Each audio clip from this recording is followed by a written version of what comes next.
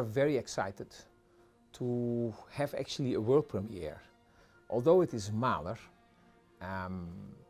Mengelberg, the great famous conductor from the Royal Concertgebouw Orchestra and also from the New York Philharmonic in the past, of course, he actually did his version of Mahler's 10th Symphony.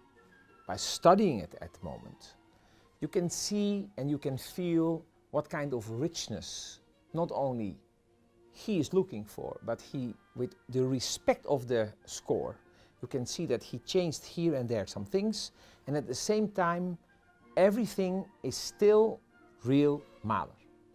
And so for us as the Hong Kong Philharmonic, it's a really honor to do this, because this particular piece, rewritten a little bit by Mengelberg, was in the library at the Concertgebouw for, I think, more than 100 years. So we are really proud to be the first one, actually before Concertgebouw, to present it to our audience.